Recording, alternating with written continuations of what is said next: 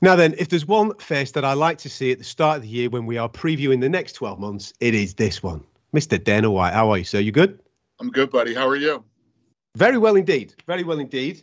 Before we look ahead to 2022 and the shows that are booked and are on the horizon, just a quick brief look back at 2021. And from a competition point of view, not a business point of view, because I've heard you speak about it being how successful it was for the UFC last year. But from a competition point of view, 9 new champions, 7 of which were first timers.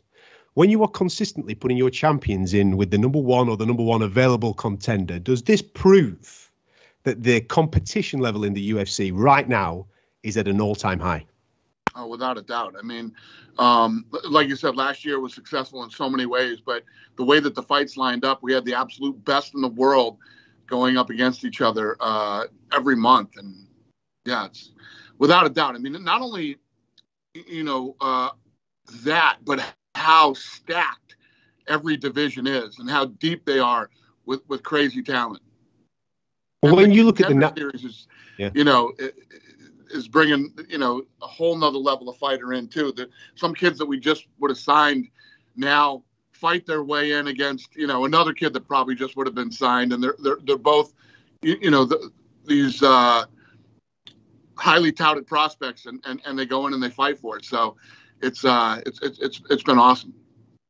Well, the narratives of those new champions as well. I said 7 first timers there. If you're looking at people like Brandon Moreno, first Mexican champion, who obviously had his bumps in the road in the way that he built up towards becoming the champion. Charles Oliveira, Francis Ngannou, these type of stories. Glover Teixeira, the oldest first-time champion. Those must give inspiration to the other guys, as you're just talking about now in the Contender Series and various other places.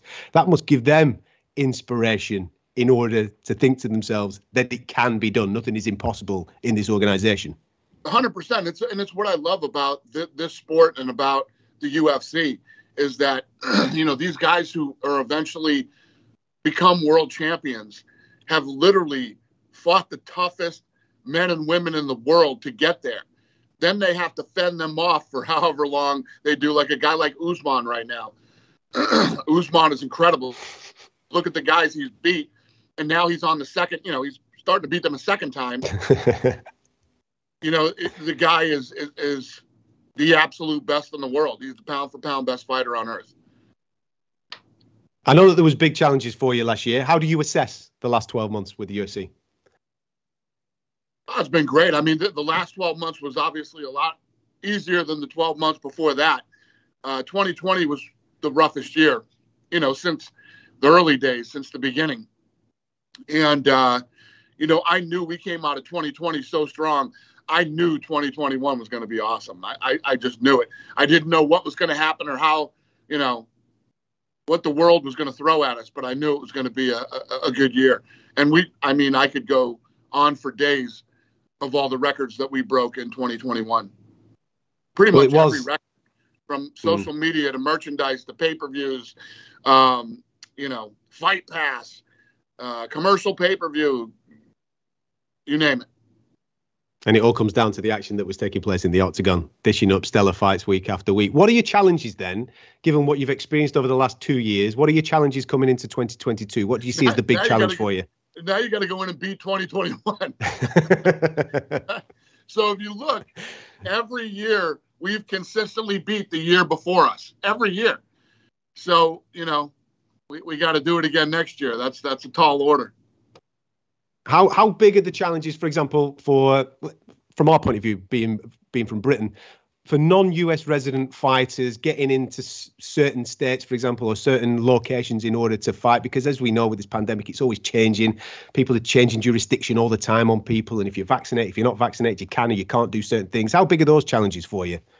I feel like a lot of this silliness is starting to go away. I think we're starting to I think common sense is starting to prevail finally, and I'm hoping that this year we're going to come to the UK.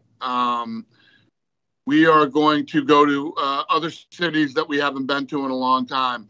Hopefully, more out of the country events. So I'm hoping that 22 is going to be the year. I'm feeling it. How far are you off? You just alluded there coming to the UK? How far are you off from being able to announce something like that? Well, I hope in the next couple of weeks. I'd like to announce in the next couple of weeks that we're coming back to the UK, and we're going to go to the O2 and put on a great show for you guys. And we're also working on big things this year for the UK. So I'm actually excited about the UK.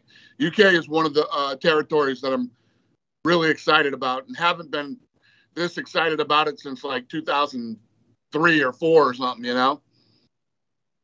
Well, we'll get back to that in a minute, my man. We'll talk about the fights that are booked, 270, 271, 272 and various things.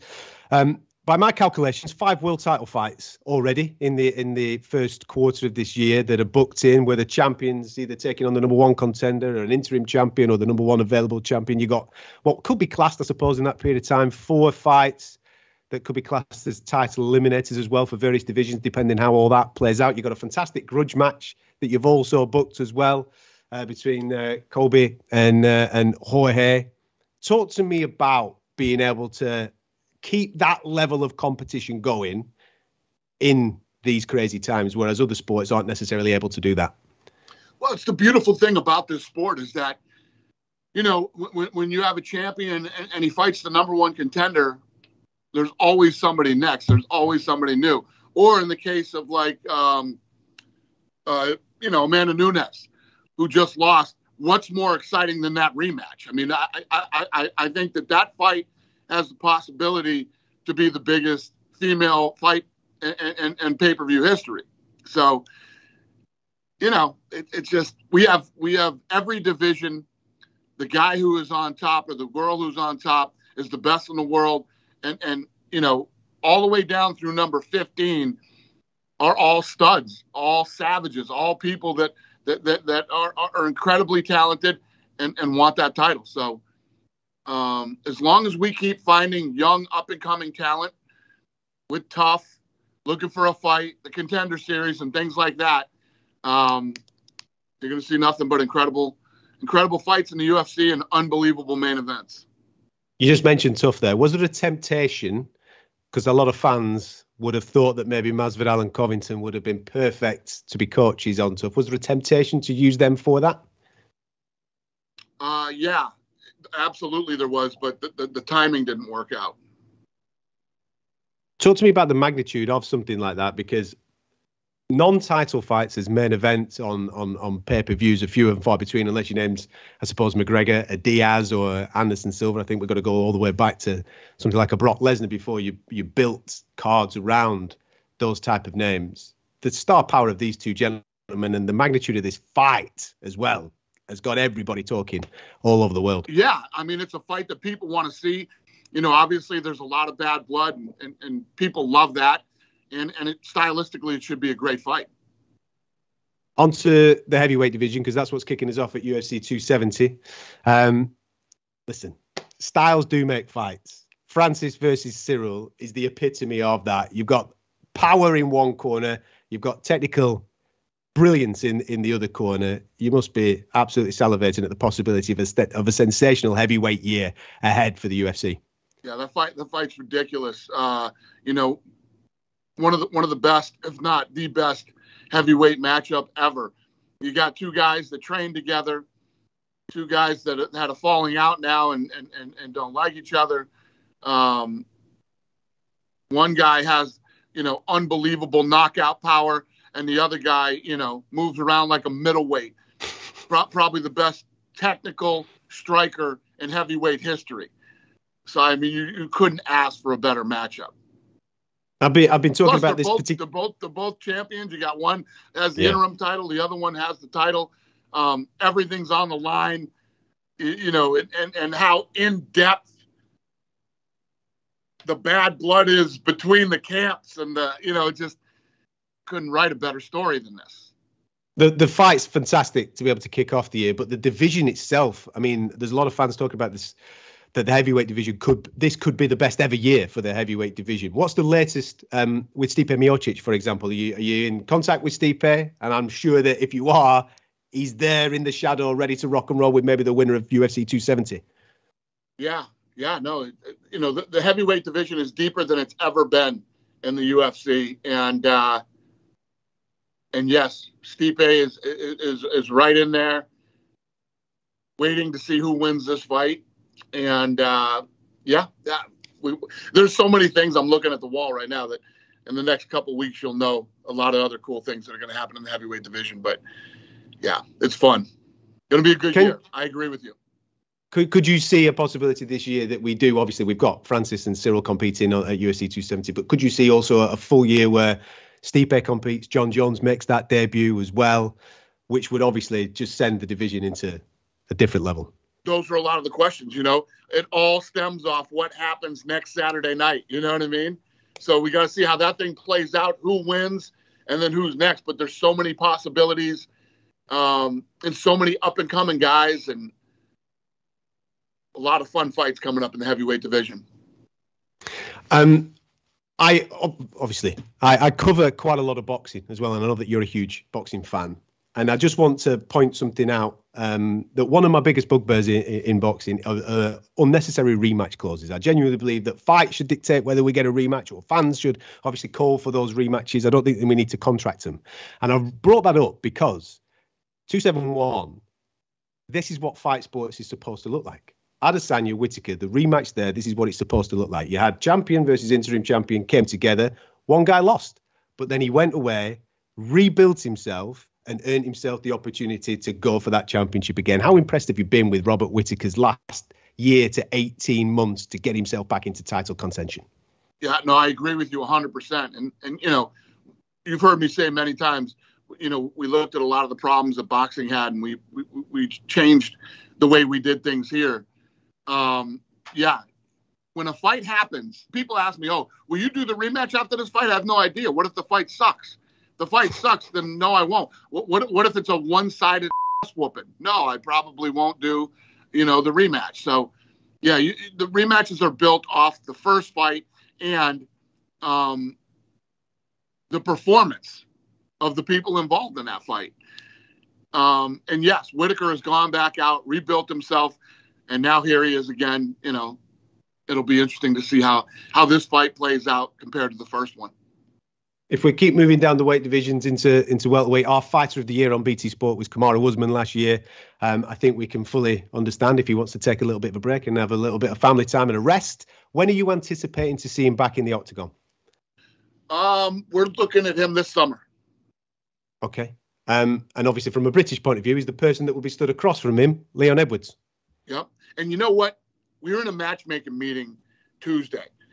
And I want to say this. I want to say this publicly, and I definitely want to say it publicly to you on your network, because I was talking about how all these people don't want to fight Khamzat Chimaev. Let's not forget Leon Edwards said yes when Leon Edwards was next in line for a title. Leon Edwards accepted that fight. Then he got Khamzat got hit with COVID, and all that stuff happened. So I wanted to clarify. We were talking about that in the matchmaking meeting the other day, and I keep saying nobody will fight him. Leon Edwards accepted that fight and signed the bout agreement. So does that mean Leon fights Kamaru next? No. I wanted to. You reminded me when you just said that, and I'd been wanting to say that publicly. Did you go snowboarding or something? No, why? Because I've got a little bit of a burn on my face. You got good goggle burn. Your nose and your eyes. That's just my look. That's my look, Dana. Got it. Yeah. That's where I get that. Me too. You just mentioned Khamzat, and when we spoke last in New York, obviously we were both incredibly impressed with the way that this guy carries about himself. He and Gilbert Burns are going back and forth quite a lot on social media. Is that a fight that interests you? Is that a fight that you're looking into making? I mean, yeah, any of those guys up there. I mean, he was going to fight Leon Edwards, who's ranked number 3. He could fight Burns. He could fight Luque. Yeah. The lightweight division seems pretty straightforward. You've said publicly that Gaethje would be next for Oliveira, who had a fantastic year last year. I know you've already made Dariush against Makhachev, which, again, we're only assuming, but that would kind of lead us to the next guy after Justin Gaethje. So that opens up, because you've got a lot of big names there at lightweight. What do you do with the likes of the Conor McGregors, the Nate Diaz's, the Dustin Poiriers, the Tony Fergusons, the Michael Chandlers? That must be a big headache for you. Yeah, well, you don't do anything until Conor's ready, Nate Diaz we're working on right now. Poirier is interested in fighting. These are all guys that you're going to see fight this year. Tony will fight. Yeah. I don't know. We got to see how all these fights play out. We're going to do Oliveira and Gaethje, and then determine who's next for the title. Islam has a fight coming up. So I don't know. I don't know the answers to those questions, who will fight who, but any way you match them up, it's all good. You just said that you're working on something for Nate there. He's publicly said that he fancies a fight with Dustin. Dustin says that the other way as well. That would be good, wouldn't it? Yeah. That's one we could do. There's a lot of different things that we could do in that division. What's the latest on Max Holloway? Obviously, he had to pull out of his fight with Alex Volkanovski. What's the prognosis? Has he given you a time of when he thinks he could be back? I don't know. Yeah, I don't know the answer to that question. Those are the type of things. It's like, even as long as Connor's been out, with the type of injury he has, who knows how long it's going to be or when he'll be back. But, it's all good. Let them take time, heal, get 100%, and then we'll figure out what's next for them. I know that you've made a great fight with Alex, with the Zombie, but was there ever a temptation to maybe take Henry Cejudo's offer up that he made on social media? What was his offer? His offer was to step up to 145, step in and take on Alex Volkanovski. I can tell you this: the Korean Zombie's been here fighting. This guy's retired. He's been off for how many years now? And he wants to come in and fight Alexander Volkanovski. You know what I mean? You got guys like the Zombie, Josh Emmett, the Giga who's fighting this weekend. You got these guys that are in here doing it 3 times a year and working their way up. For Cejudo to retire and then just think he should be able to come in and jump into any weight division and take on the champion. It's not how it works. You mentioned a moment or two ago, Nunes Pena could be the biggest women's fight all time in the UFC, and fingers crossed that materializes and we get to see that at some point this year. If Amanda comes back and she wins, is there a possibility of a third fight with Valentina Shevchenko down the line? I don't know. I don't know. I don't love it. Those two fought twice. They're both, right now they got Valentina, the number 1 pound for pound female fighter in the world. You know what I mean? I don't know how Amanda drops to number 3. That's pretty silly, but she beat Valentina twice. And she drops to number 3. These rankings don't make sense sometimes, but yeah, I don't know. I don't love the fight. Both girls are doing their things. Obviously, Amanda needs to worry about Juliana Pena right now, not Valentina Shevchenko, and they're both going to go down as all-time greats. Women's strawweight looks absolutely immense. Rose is out of and what we were just talking about earlier. If Valentina and Amanda wanted it and the fans want it bad enough, then I'd do it. There you go then. There you go. There's a message to the fans. I was just going to say on strawweight, Rose had a fantastic year. It looks like Collar Esparza will be next for her. Is that true to say? True. Yep. Cool. And I know that you can't make major predictions regarding locations that you would go to all over the world with what's going on with the pandemic. But in Vegas, there's a massive NFL stadium there now.